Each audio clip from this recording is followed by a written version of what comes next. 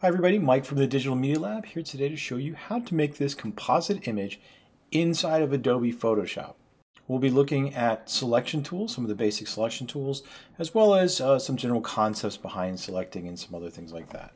You can see here that we're also going to, later on in the lesson, we'll delve into how to make a vector mask and a little bit of text. All right, let's get started. We'll go ahead and go up to File, Open, and select the Valley of Mars.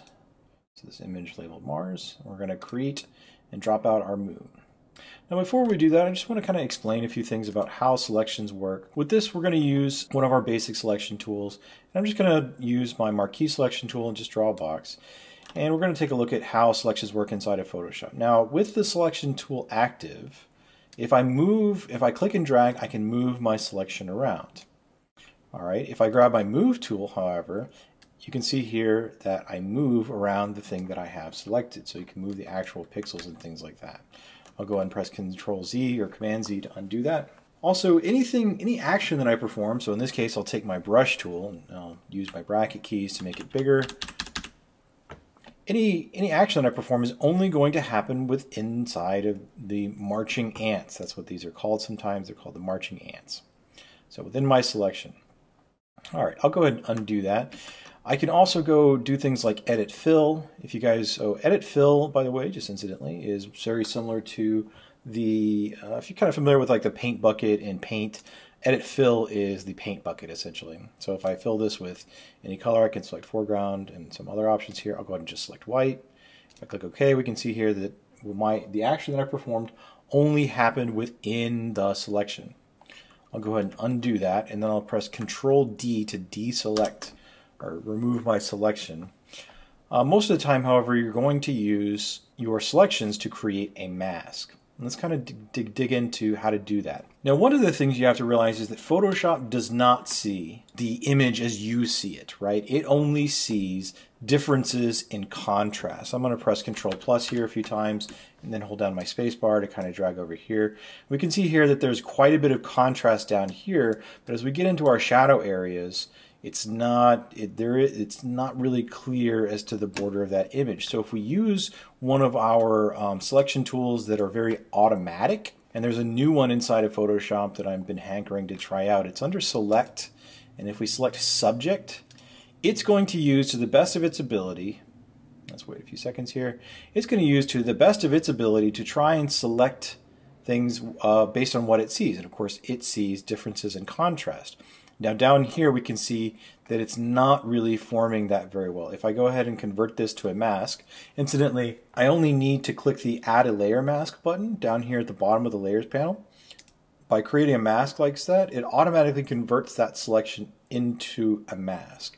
Now just for demonstration purposes, I'm going to go to Solid Color and we're going to add like this red, and then if I drag this back here, we can see very clearly that Photoshop did not quite grab that selection very well. So this I'm going to press Control Z a few times to undo that and Control D to deselect that.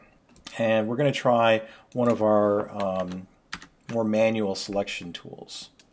So in this case, we obviously want an elliptical marquee tool, not the rectangular marquee tool. And while I have this tool active, I just kind of want to go over some of the options that we have here at the top.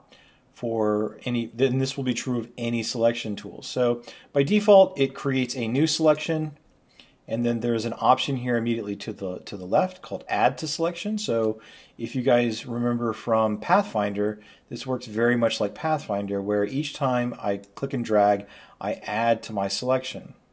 So if I can add to my selection, it reasons that I can subtract from my selection. So if I drag out like here, you can notice that it subtracts from selections. Now, if you really want to get advanced into this, there is the fourth option of intersect, and I find that this one confuses people.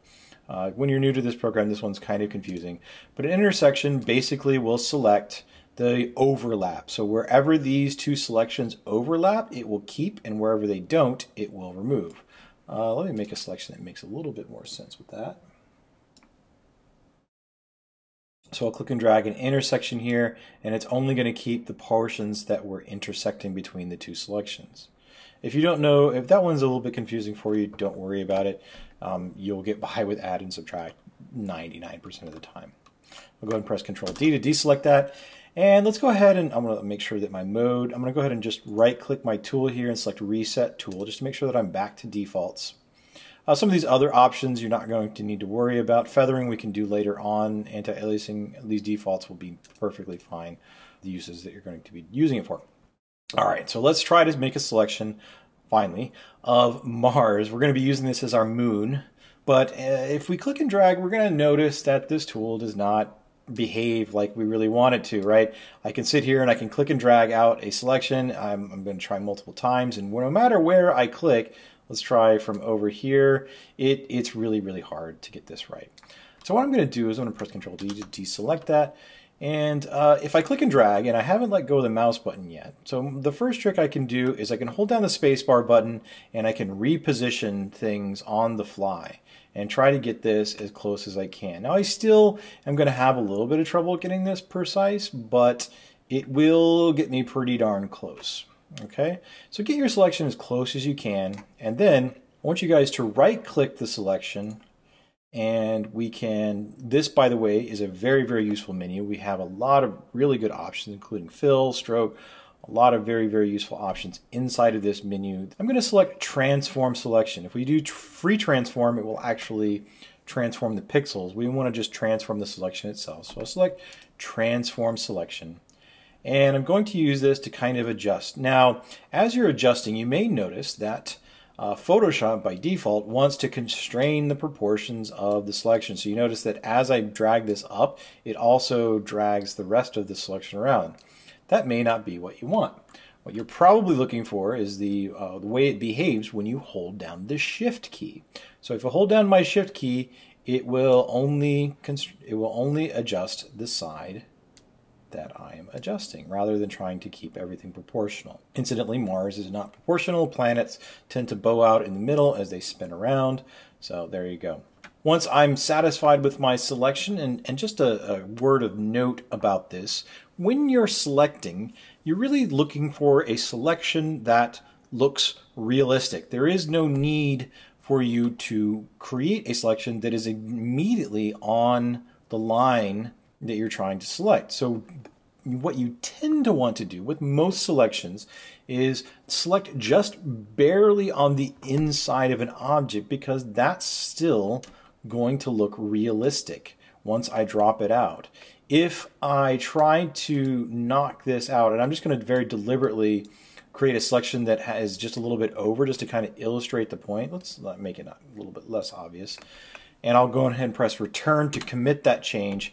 If I go ahead and let's just look at that, we can see here that it creates this this black border around my image. Once again, if I use my create a temporary solid color adjustment layer, and it'll just make it red to make it obvious, drag it to the bottom like I just did before.